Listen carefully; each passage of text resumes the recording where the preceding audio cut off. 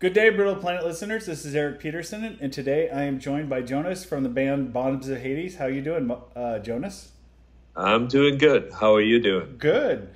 And just going to ask you real quick where you're quarantining from. Excuse me? Where are you quarantining from? Where are you hiding out from? I'm quarantining in Sweden. Oh, good. On the west coast of Sweden. Good. That's a good place but to be. We're not really quarantined here, so. Oh, you're not yet. No. We're free to go outside and do our daily business and stuff. Just keep our distance from people and stuff. So. And then, how has things affected you guys since all this? It sounds like it hasn't affected too much then. Well, I mean, of course it has an effect. I mean, it's like when it comes to work and stuff, it's affected the whole country. Yeah. And I mean, we're in the media from time to time now, Sweden, because we're taking a bit of a different approach, but to the whole no quarantine and just. I mean, it's mainly a lot of people. Everyone who more or less works at an office works at home now. Yeah. And so it's. I mean, of course it's affected Sweden. I mean, we got like a bit over 1,000 people dead now, and like 11,000 infected or whatever. I think. Yeah. But it's like for me, it's I'm actually the only like. Weird thing for me is just like there's no like shows to go to or shows to play. I mean, that's the main thing that affects me. You know? Yeah, and it affects me too because I'm just dying to get to a show. Yeah. So you guys have a new EP coming out in a few hours, actually, called Phantom Bell. Yeah. Did you guys decide to do that versus a full-length album as like a transition into another full-length album, or what made you decide to do as a teaser, or how did that come about? Yeah, well, it's kind of like just to get something out there because it's been a bit over 4 years since the last album came out, and it's not that like because usually between every album we've done it's like 2 years in between every album, and now it's been 4 years, and it's not because we didn't want to do an album, because I didn't really have any time. Yeah. because of At the Gates. But yeah. That's the main reason, really. But actually now I think it's quite good to actually have, because the last album was our like most like successful album. I mean, I don't know sales wise or whatever, but the one that like people talked about most. And just feels like after doing an album like that, it's better to just wait a few years to do the next one. I don't know, but we just did this EP just to get something out there, just tell everyone that we're actually still here, you know. Yeah, and then you plan on releasing another album probably next year, maybe. Next year, yeah. The plan is to record it like sometime in like September, I think. Okay. I've had like the whole idea for the next album I've had in my head for the past 3 years probably or something like that. But I haven't, we had like 2 songs written like for 3 years now. Oh, really? But okay. I'm actually working on the whole thing now to get it together. You know, all the ideas for the whole record has been like floating around for all these years, but we're finally doing it this year. So it's gonna be another epic record like the last one then. This one is probably gonna be a lot more epic than the last one. Nice. I like to hear that. So the first song right out the gate is the title track, which is Phantom Bell, and it has some great it screams. I mean, tell us a little bit about that song, and it has a little bit of a Motorhead sound to it. Yeah, it's kind of like I wanted to do a High on Fire song played by Motorhead, or vice versa. Yeah. Know? So that's kind of like, I mean, I love High on Fire, and I love Matt Pike. He's a really good friend, and Jeff also from High on Fire, really good friends, and I love everything they do with that band. So it's one of those bands that all of us in Bombs of Hades like agree on. Like when it comes to like bands that are active now. Mm-hmm. That's more or less the only band that I'm influenced by when it comes to like metal bands like that are active now. It's High on Fire. That's the only band that I really like. Nice. And otherwise, I just listen to weird prog stuff. And other guys listen to completely different stuff, and they think you're weird because you listen to prog. We all love the same music, but with so many different stuff. It's like we all love the same country, we all love the same prog stuff, we all love the same classic hard rock and metal and stuff. So we're always on the same page, Okay, all right.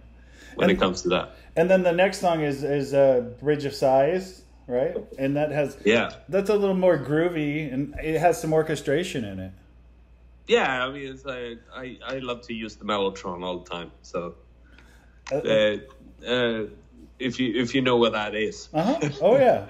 Oh yeah, good. Yeah. Well, a lot more people know what the mellotron is these days, so which is nice. It's mainly because of Opeth, I think. Yeah, I think you're right. Yeah. And then Kamikaze, great song too. I mean, so you crammed 4 songs right into it. I mean, you made a great EP. I mean, now it's just transitioning that into a full-length album. So. Yeah, I mean, none of those songs are going to be on the record. No. Yeah, so I mean, the 2 original songs that we had, Bridge of Sighs and Phantom Bell, were written like in 2 days. Oh, really? Okay. Yeah, it's just like when I decided, like I told the guys, like let's do an EP, 2 covers, 2 new songs, and I just wrote those 2 songs, and then we just went with it. Because I like to do like stuff like that separated from a record, because a record is a record, Well, I don't like to release like singles, like physical singles off a record. Yeah. The cover songs are great because they give you an idea of not only who you like and am influenced by, but it gives us a chance to hear your take on that too. Yeah, which is kind of the whole point with it. Yeah, because I mean, we know we don't want you to do the original because then it just sounds like the original. We like you when you put your take on it, and you guys did a really unique take on both of them. So yeah, that's nice to hear. That's what I'm aiming for always when it comes to covers, and I mean it's that actually comes from like when Metallica was started doing covers. Still, they were kind of doing like the same. But at least when they were doing like Killing a Joke and stuff, I was like, oh, this is nice. Yeah, and if you have the cool thing about it is if people are a fan of you guys and they hear a song that they might not know, then it opens a door to that band too. Exactly. I mean that's I think is such a good thing about covers. You get to discover another artist, through someone else. Yeah, I would say that I learned more about metal just listening to Metallica and the bands they covered than anything. Yeah, well, and punk too. Yeah, I mean, there's a bunch of. I mean, there's a lot of like when Bowie did covers and whatever, So I mean, I started listening to Nina Simone because of Bowie. Yeah. So after all this is all said and done and we're back to a semi-normal life, what's on other than the new album, are you guys doing anything else? Do you have anything else going on? We have like nothing. We have one show planned in September in Stockholm, and fingers crossed it will happen, But, with the state of everything now, it's so everything is so unsure. Did you have any summer festivals planned or anything? Nothing this year. Oh, okay. I just saw that the Wacken festival got canceled. So yeah, I mean, I mean, At the Gates was supposed to. I mean, all the festivals I had this summer was with At the Gates, and we've been checking off like festival after festival now. It's like, oh, canceled or postponed until next year. There's a few left. So what ones what ones are left that you guys still have hope for? Well, Cycle Las Vegas. Oh, okay. And we're I mean, it's not. We're supposed to do some shows around that too in the U.S. Oh, okay. But well, I mean, I doubt it's gonna happen. Yeah. So yeah, I think, and I mean, I'm sure like most of the festivals over in Sweden are canceled if they haven't already. They're going to be. So. Well, I mean, yeah. I mean, Sweden Rock is not canceled yet, but it's gonna be. And that's a bunch of bands, next month, isn't it? A bunch of bands have already pulled out, like Merciful Fate and Blois the Cults, and I mean, I don't know about Guns N' Roses yet, but they're probably gonna pull out. Well, isn't the Sweden Rock? That's next month, isn't it? Yeah, let's see, early June. Oh, it's early June. Okay. There's no way they're gonna make it happen, you know. No. But they're kind of, I don't know what they're up to there. Yeah. And I mean that we only have one festival in Sweden this summer with At the Gates, and it's the Gävle Metal Fest, which is in July. It's not canceled yet, but I'm pretty sure it's gonna be. And that's in Gävle? Gävle, yeah. Okay. All right. Well, that sounds... Well, it's not canceled yet, so let's keep our fingers crossed that you get to... Yeah, but I mean, my prediction is that every festival is going to be canceled this year. Yeah. So... Yeah, we're kind of wondering the same thing over in the States is you know, what's going to happen. I mean, it's just like a outpouring, and you really want to get in and do some of the stuff, but at the same time, you want to be safe. Yeah. So one of my last questions for you that I have is, can you give me a song by Bombs of Hades, or At the Gates for that matter, or both, by title or content, that best describes the state of the world right now? Ooh, well, actually, I mean, the whole album, Atomic Temples with Bombs of Hades, is kind of... It's not about the virus, but it's about the end of the world. Yeah. And it's about like looking for something else outside of this planet that we live on. It's kind of like, I mean, I don't know, terminal spirit disease, yeah. You know? Yeah.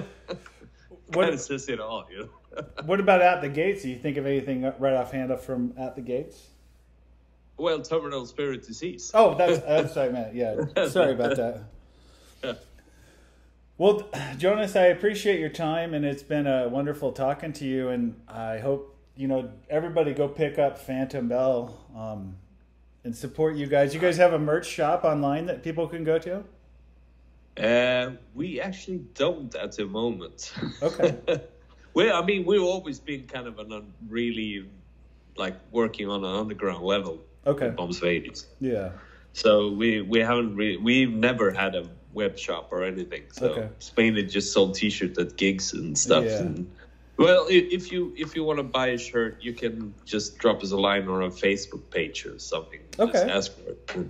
Yeah, we'll sort you out. I mean, it's good to support you guys, and I've been doing a ton of interviews because I want the bands to get the support, because this is a livelihood for a lot of them, and it sucks that their livelihood is kind of taking a back seat to this, but it needs to. But so everybody go out and however you get it, go buy. Don't just steal. Go buy Phantom Bell. And support these guys, because it's a great EP. So I appreciate. Thank you very much. I appreciate your time, and we'll chat soon. No worries, man. Yeah.